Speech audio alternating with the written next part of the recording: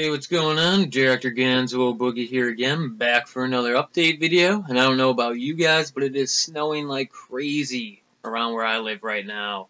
But luckily, I was able to call out of work, and thank God, because I hate driving in the snow. One of my least favorite things to do ever. So glad I was able to get out of work today, and that gave me a little bit of free time. So I figured I would film my update video, and like always, I got some real awesome stuff to show you guys. Can't wait to start digging in here and showing you guys what I have.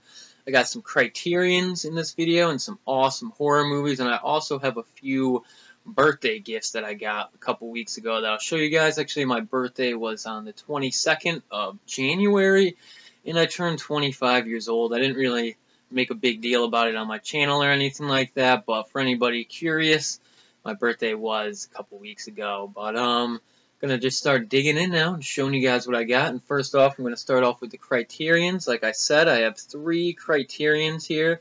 One of them is a Blu-ray, and it's actually the only Blu-ray I have to show in this video, so I'm gonna start off with that. And this is Island of Lost Souls, and this is one of my favorite classic horror movies. It's from 1932.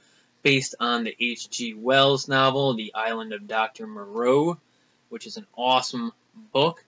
And this movie also has Bela Lugosi in it, and this is just such an awesome movie. I would highly recommend this to any classic horror movie fan. And this actually used to be really hard to find. The only way you used to be able to get this movie, it was on an old Universal Monster VHS tape, which is kind of weird too, because actually it wasn't a Universal Monster movie. This was actually, I think, like an RKO picture or something like that. But somehow in the early 90s, when Universal MCA, I think, was putting out all of the Universal Monster Classic Collection editions, which are my favorite way to buy the Universal Monster movies, they put out Island of Lost Souls, which was awesome. I own that tape. It's one of the hardest tapes to find in the Universal Monster Classic Monster series, and just an awesome movie. I would so highly recommend this movie. Just great stuff. And one thing that I thought was really cool about this is actually I'm a huge fan of the band Devo, and I had no idea about this. There was actually a little interview with a couple of the members of Devo, and they talked about how this movie inspired them to start the band Devo, and a lot of the themes that were introduced early on in Devo's career, like de-evolution and stuff like that, came from the ideas from this movie, and I just thought that was really cool. And another really cool thing on this, if any of you guys are on there are Devo fans, this actually comes with Devo's first short video they made back in '76, where it has them performing their song Secret Agent Man and Jocko Homo, and it's just one of the coolest music videos I've ever seen in my life. I would say I'm almost just as happy to get that video as I was to get this movie. So this was just such an awesome pickup and purchase. Probably my favorite purchase out of all the things I'll be showing in this video. Just such a great movie. So would recommend this one to anybody who's a classic horror fan out there. Alright, well, let's move on. And next up is another classic horror film. And this is The Most Dangerous Game. And actually, how I became familiar with this movie was back in high school. We had to read the book, The Most Dangerous Game, and in my English class, we actually watched this movie. I'm pretty sure we watched the same edition as this one that I have now. This is, of course, Criterion Collection number 46. And this is just an awesome movie. This is about a guy who gets shipwrecked on this island, and on the island, there's this guy who hunts people, and it's just such a cool, awesome story. One thing that's really cool about this also, though, is that it was directed by one of the directors of King Kong. There's actually King Kong, the classic King Kong movie, was directed by 2 people, and one of the people who directed the movie directed this movie, and this movie actually has a lot of the same cast as King Kong, and it uses some of the same sets. So Bay Ray is in this movie, and she's the star of King Kong, and she's awesome. She does a great job in this movie, really good job in this actually, and I really like her character too. She's not a damsel in distress in this movie, even though she is a little bit, but she's actually running for her own life and fighting for her own life in parts of this movie too, which I thought was pretty cool. And so this is really cool. Highly recommend this one. Again, this one came out in 1932. And like I mentioned, this was actually filmed on the jungle sets of King Kong while King Kong was being filmed. But this movie was actually released before King Kong because King Kong had so many post-production effects put in, you know, all the stop-motion animation that it took like an extra year for that movie to come out. But just all-time classic here. Great stuff. Then last for the Criterion editions is Fear and Loathing in Las Vegas, directed by Terry Gilliam and based on the novel by Hunter S. Thompson. And if you guys have ever wondered, actually my name, Dr. Gonzo, Boogie, is actually, I took the name Dr. Gonzo from the book Fear and Loathing in Las Vegas. So I love this book. It's one of my favorite books ever. In high school, I carried this book around with me like a Bible. I just loved everything about it. And when I first went to college, I read all of Hunter S. Thompson's other books. I'm not sure if you guys can hear that, but I got snow plows coming down my street right now. So if anybody's wondering what that noise is, it's just snow plows right now. But I love the book of this, and I also really like the movie. I know some people who are a big fan of the book don't like the movie, but I think Johnny Depp did a great job portraying Hunter S. Thompson. I mean, Hunter S. Thompson is just such a weird, unique guy that I couldn't imagine anybody playing him. I mean, I think, yeah, Bill Murray played him in an old movie called Where the Buffalo Roam, but Hunter S. Thompson did Johnny Depp did such a great job as Hunter S. Thompson in this movie that I love this movie. And I used to watch this movie in high school all the time too. Just one of my favorite high school movies. So it's been a while since I had this one. For some reason, I traded my copy off a couple of years ago. I can't even remember why, but for a while I've been really wanting to pick this one back up. I was thinking about getting the Steelbook Blu-ray of it, but I really didn't like the cover artwork for it. So I'm really glad that I came across the Criterion DVD for it used, because this is just an awesome, awesome looking DVD here. Show you guys this, like some of the artwork comes off with the slip, and then this has a Ralph Steadman drawing, who he does all of the drawings for Hunter S. Thompson's books. And just a 2-disc set, of course. Got an awesome booklet and everything like that. Some really cool special features on here, too.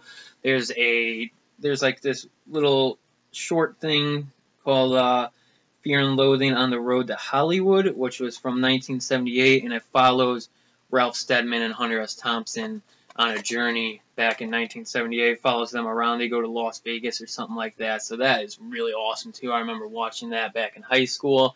So really looking forward to checking this one out again. So that was it for the Criterion editions, but I have some more awesome stuff to show you guys. And actually, I had said earlier that the only Blu-ray I got was Island of Lost Souls, but actually this is a Blu-ray DVD combo pack. And this is the 4-disc 40th anniversary of the Texas Chainsaw Massacre. And this has been a DVD Blu-ray pack that I've been wanting to pick up for a while now, since this first came out and I saw people on here showing it. I've been wanting to get this, but it was just a little bit too pricey for me. In the FYE that I usually go to, they were selling this thing for 40 bucks, so I always passed on it. But actually recently I went to a Best Buy and they had this there for $20. So if anybody else has been passing on this for the price, I would say definitely check out Best Buy, because they had it there for me for 20 bucks. So I thought that was a awesome deal on this. Really glad to pick this one up. Of course, I'm sure everybody watching this has seen the Texas Chainsaw Massacre, so I don't even feel like I need to explain, but it's one of the best low-budget horror movies ever made. Just no debate in that at all. Just one of the best, and I just love this movie to death, and I always watch this movie around Halloween time. Just one of the best movies to watch around that time of the year. It's also a good horror movie to watch in the summer too, of course, but just great stuff here. And this is a 4-disc set. Comes with the Blu-ray plus a special feature disc. That's a Blu-ray, and then it comes with a DVD of the movie plus a special feature disc DVD format. So pretty cool stuff here. And this has an all-new 4K scan. But I'm sure all you guys know the details about this already. Awesome set. Can't go wrong with Texas Chainsaw Massacre.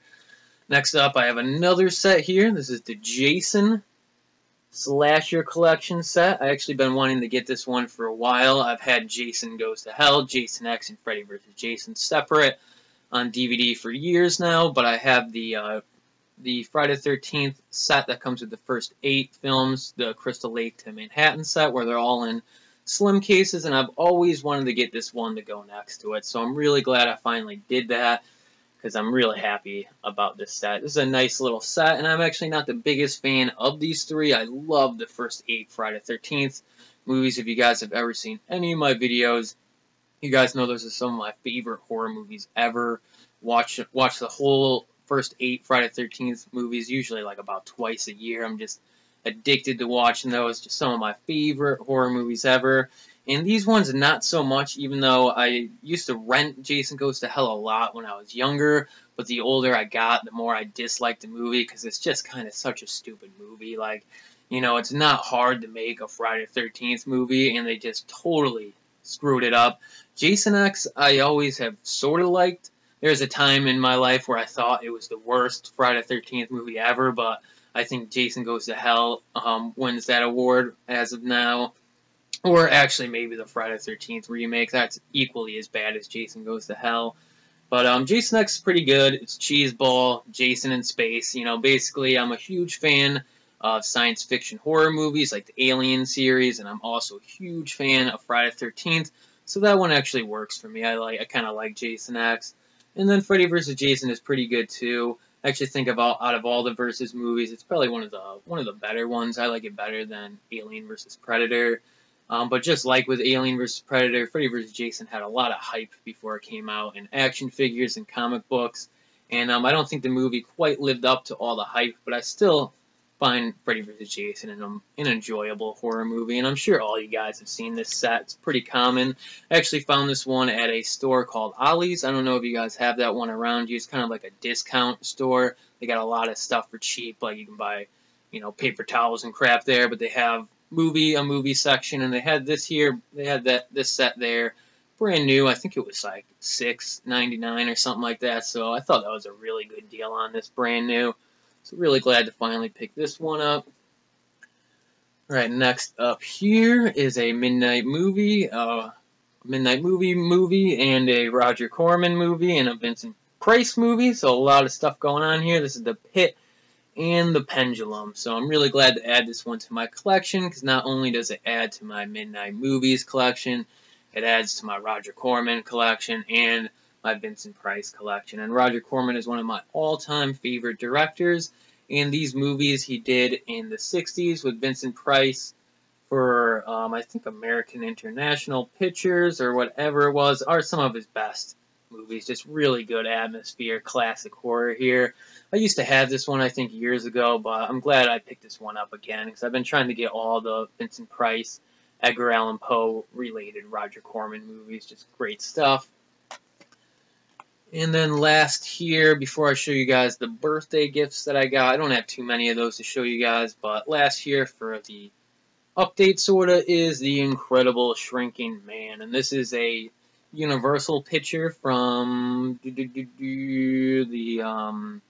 1957. So this is one of Universal's science fiction pictures. Around this time they were doing Creature from the Black Lagoon, The Mole People, This Island There. So this is like the height of Universal's classic science fiction movies, and I've always really liked this movie. I used to have it on a Universal Sci-Fi pack years ago, but sadly I do not have that pack anymore. I do need to rebuy that because it's an awesome, awesome pack. But this is a really, really cool movie. This was actually a little bit of more of a serious movie than I thought it was going to be. You know, you see a movie called The Incredible Shrinking Man. I thought that it was going to be like some sort of, you know, 50s Honey, I Shrunk the Kids type cheeseball movie. But this was actually a pretty serious movie about this guy dealing with, you know, this problem he has where he keeps growing smaller and smaller and smaller, and how it affects his life and everything. And I thought this was a really, really good movie. I was actually almost surprised at how good this movie was. So I would definitely recommend this one for any of my subscribers who are classic sci-fi fans out there. Alright, and then next up here, just going to show you guys some of the birthday gifts I got.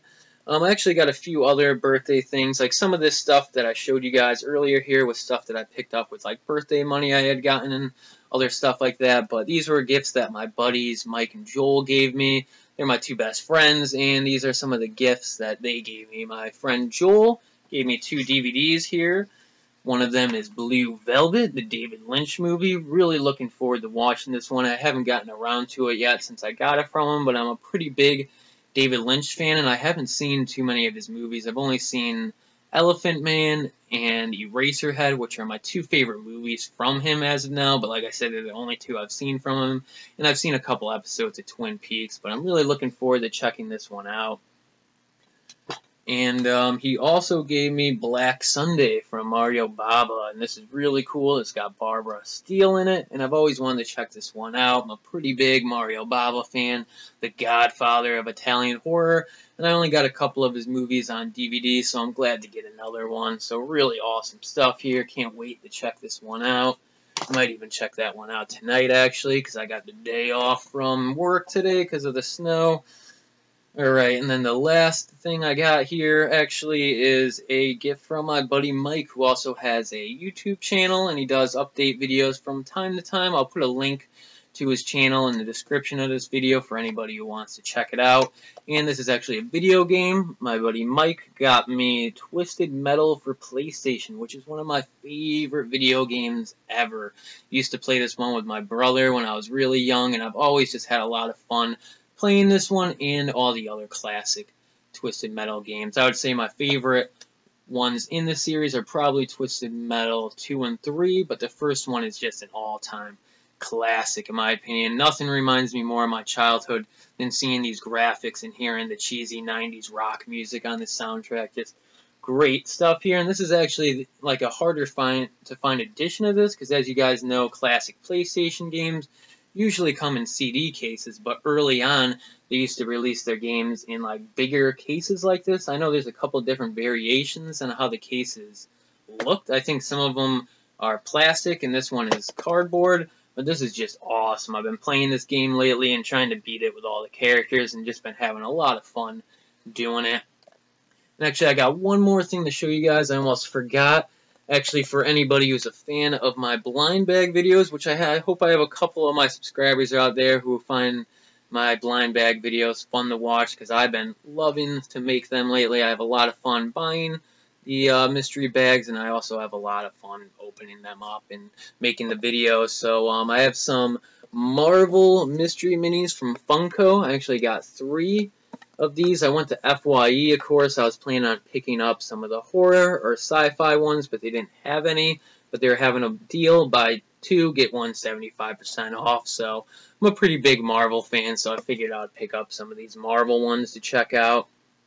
So you guys can look forward to these on a future episode of Blind Bags. Probably be up later on this week, or you know, over the weekend, something like that, because I haven't filmed, of course, I haven't opened these yet, so I haven't filmed a video of me opening these yet, so I'm looking forward to doing that, to see which characters I get, but you guys can see more about those when the video goes up. So hope you guys enjoyed this video. Like always, if you did, definitely give it a big thumbs up or leave a comment, and I'll see you guys next time.